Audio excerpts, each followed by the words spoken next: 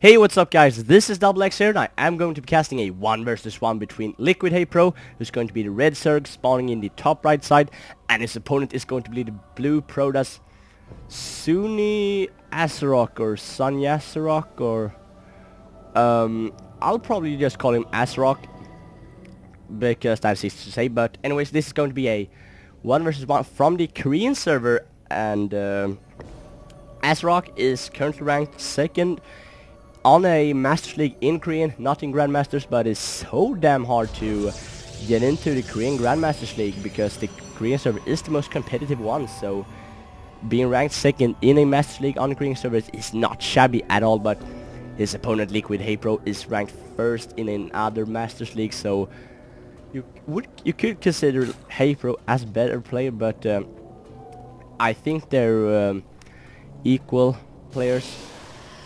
And the map for today's game is going to be Shakuras Plateau. And it's going to be a new version of Shakuras Plateau. You can see these back rocks are no longer existing. Their steady rocks are here, so you can attack those and grab this expansion. And rocks here has been removed, so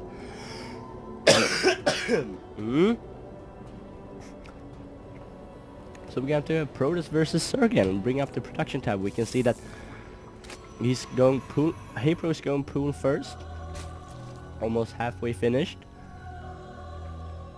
I think it was a 13 pool or something like that, and they have both scouted each other right away. But keep in mind that HayprO hasn't drone scouted yet, so he will have that slight economic advantage on Azeroch as of now. We can see that Azeroch is going to go standard. There goes his cybernetics core, and the zealot will most likely pop in any minute. Or he could skip that and go for his stalker right away. But you have to excuse my coughing. I wanted to cast so bad after being sick in for so long, but I was feeling great until I started casting, I guess, because that is when I started coughing. We can see that LiquidHayprO is going to grab his natural, and meanwhile going to scout out with 2 Zerglings, going to secure this watchtower. This probe is most likely going to die. Yes, it is.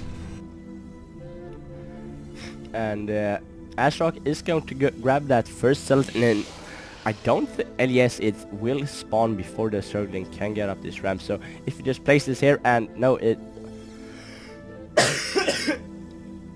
excuse me, has it then an on-hold position, so these Zerglings can't do anything. But they can always hack away at these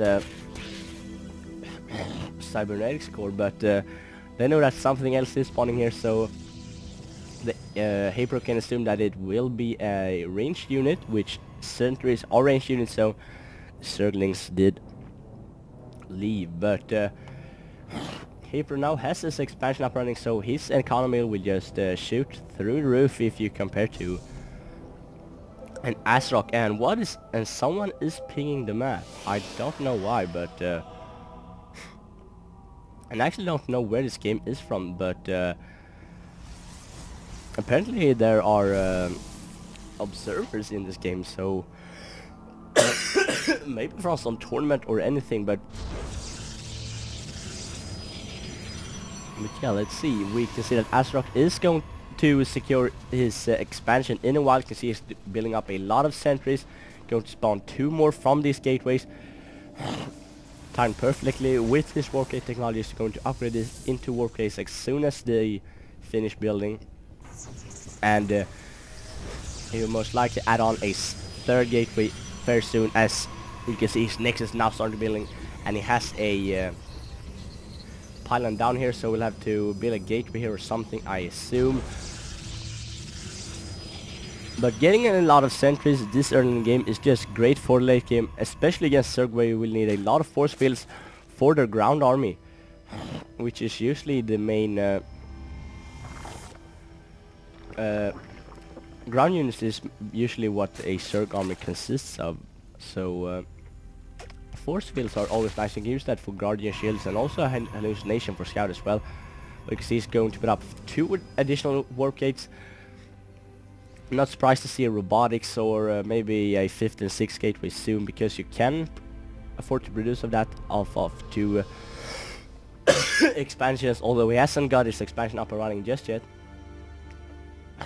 HayprO though has his surging speed up, and also going for 2 spine crawlers, which I'm really curious to why, because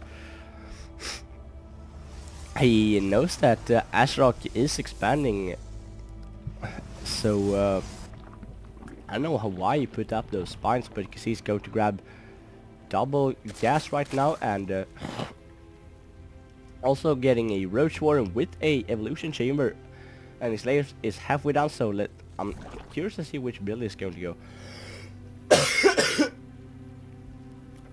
Let's going to spawn a bunch of roaches right now, and we can see that ASRock is looking to move out now and put on some pressure. And how many sentries are this in his army? Wow, he has 9 sentries. That is just sick. He killed so many guardian shields and so many force fields. And also going to get a prox pylon as close as possible, but these 2 spines are going to protect HayprO for a while, and see some nice forces are going to block all those roaches from attacking these units, so we can safely focus fire down the queen, and the spine crawl is going to reinforce with more stalkers because of this warp gate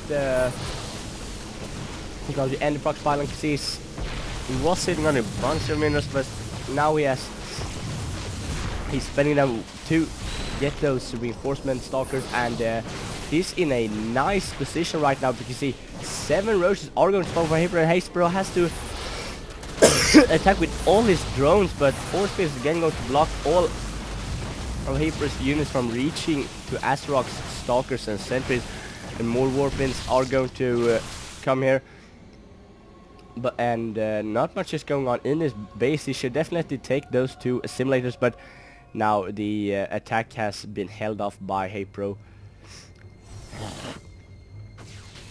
But remember that roaches are armored units, so they're not ideal to use if you're fighting against stalkers, because stalkers do that additional damage against armored units. But roaches are really cheap and cost effective. They can do a lot of damage in great numbers, so definitely an option in every situation, and not more force fields are going to block off HayprO from attacking at ASRock. And you can see that these sentries don't have too much energy left, but now he's inside his main base and going to, no, it's natural, but going to force those drones out of mining again.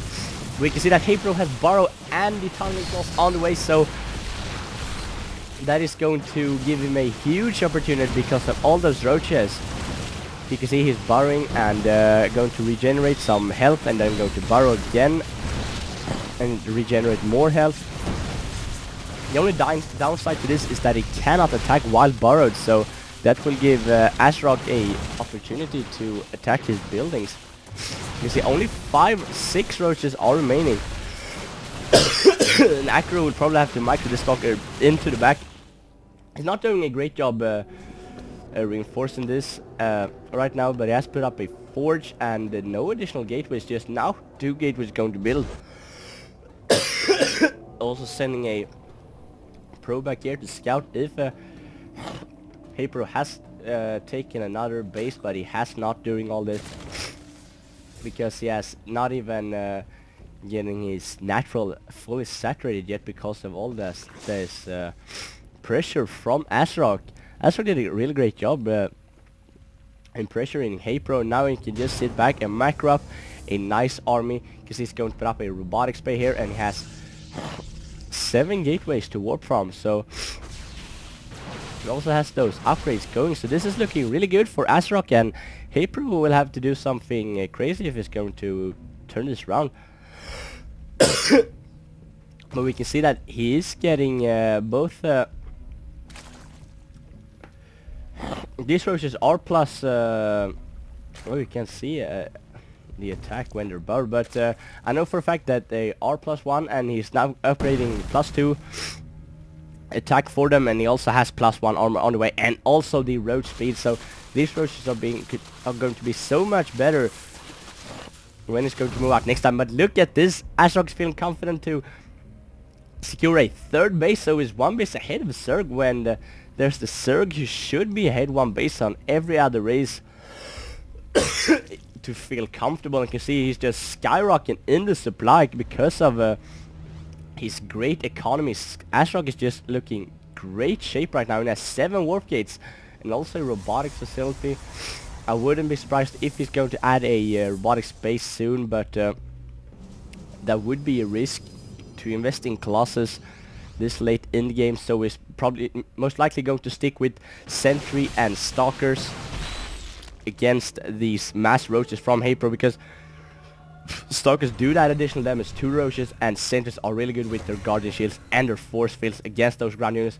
But HayprO is going to secure his third and sneaking out a drone to do that before this attack commences. But if AsRock is wise, he is going to check out this first, and he already did because he has the proxy pylon over there spotting this. Would be 4 settlers to take this out. HayprO will most likely cancel this. No, he did not. He actually let that be killed. And some force field going to block AsRock from attacking, going to come up here, and he also has a observer to spot all those borrowed roaches, so this is most likely going to go into AsRock's favor. Look at how many stalkers he has, and has proxy pylons back here just allowing him to reinforce with 7 stalkers at a time. And HayprO looks like he wants to pull all his drones, but he cannot, and then he just leaves because replay ended. So great play by AsRock. He is a Korean player, so I'm not surprised. HayprO is from Sweden, and Swedes are actually known for being great in StarCraft and other games as well, but he's just he pulled off this game so great and put out all that early pressure and expanding more than his opponent, although he did not saturate this at all, but still kept HayprO on his toes, and he only produced a lot of roaches, which can be countered by a lot of stalkers and sentries. So good game, AsRock. This was for this time. I hope you guys know it. I'll see you guys next time.